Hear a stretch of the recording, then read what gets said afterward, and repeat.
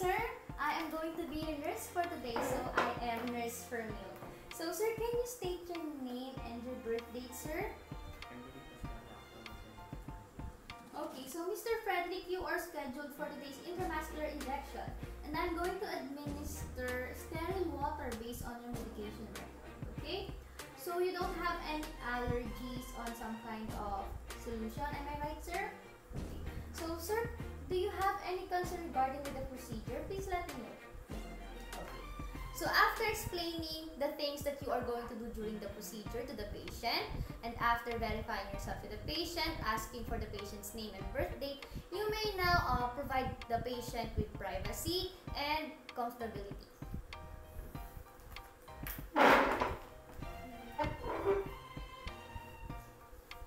Okay, sir, can you go near me? Okay, thank you, sir.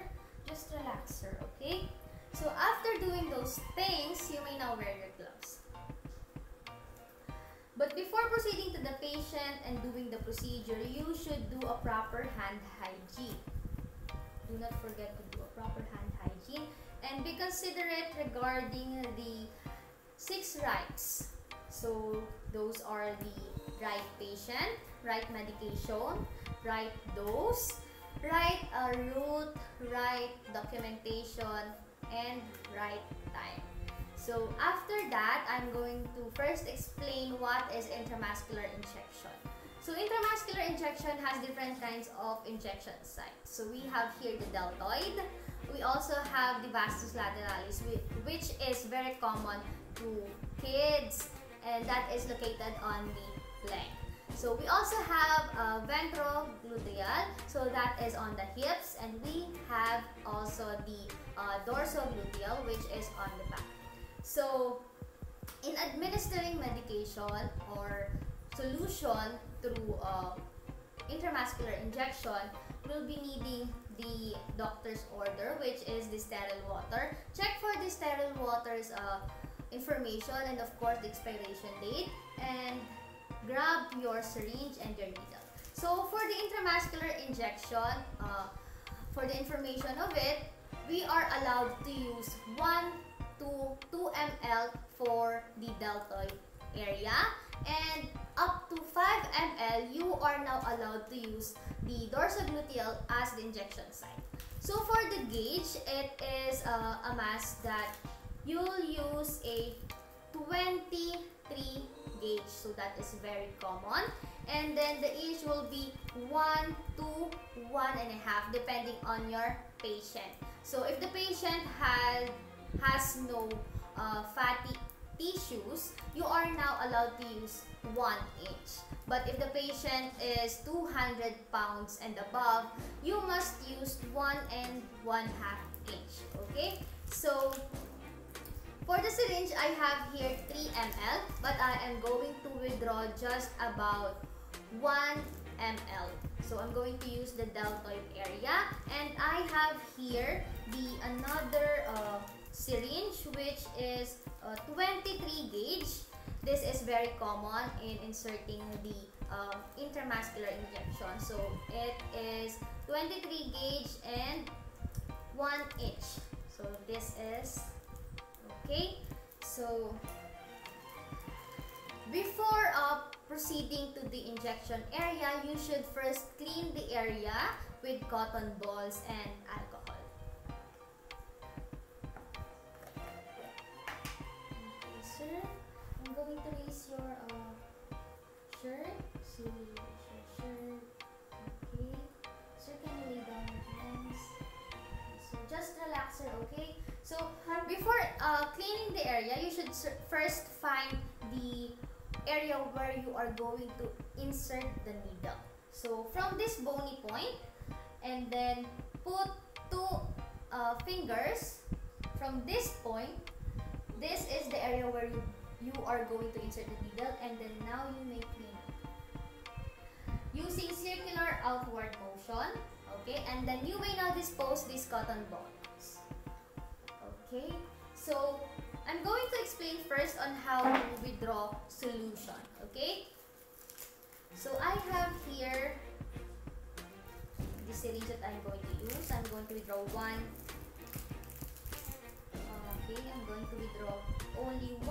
ml. So I'm going to change the needle. Okay, I have another needle. Okay,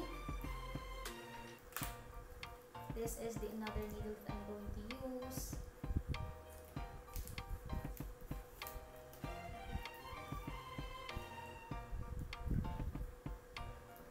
Okay, so this is what it looks like. Okay, so before withdrawing solution from this bottle, first you must withdraw or aspirate at least the exact amount that you are going to administer, which is 1 ml. Okay, exactly 1 ml. Okay, so now you are going to insert the needle inside the bottle, and then you may now push the plunger and grab the exact amount that you had aspirated earlier, which is 1 ml.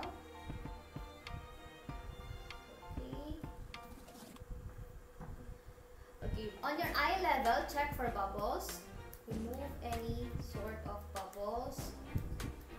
Okay, so after that, you are going to inject it to the patient from 90-degree angle. So it's like this. Okay, so how are you going to inject it to your patient? So using your free hand, you are going to adjust the skin of the patient, and then from 90-degree angle, you are going to insert the solution. Just like. So from this area, imagine that this is the patient's arm. You're going to adjust with your free hand and then insert the needle. About 90-degree angle, just like this. Then insert, bevel up, insert. But first, aspirate in order for you to see if there's any blood. Okay, so if you don't see any blood, you're going to inject the solution. Okay, so after that, slowly remove the syringe. Okay, so after injecting the solution to the patient, do not recap the syringe and needle that you have used, and throw it properly, dispose it properly to the Sharps bin in order for you to prevent contamination and injuries. Okay, so after that, remove your gloves and dispose it as well as with the other materials that you have used. Okay, I have zoomed in the video in order for you to see what am I doing. So I already removed the needle from the syringe. So this needle is going to be the needle for the patient. So I'm going to place it right over here.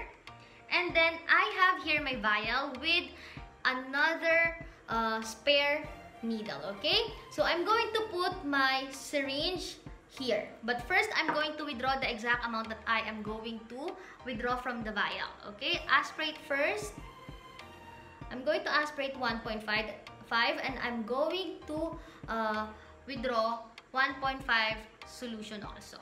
Okay, I'm going to put this here. Make sure that it fits, okay? And then push the plunger down. And then now get what did you aspirate earlier, the exact amount of it. And I aspirated 1.5. So I'm going to get 1.5 solution. As you can see, it is very easier in that way after aspirating the exact amount. Okay, it is very easier to get the solution, okay? So after that, I already have the solution. And then I am going to remove the syringe from the vial, like this. And then I'm going to put the original needle of this syringe in order for me to use this to my patient. Make sure that the syringe and the needle are intact. Okay?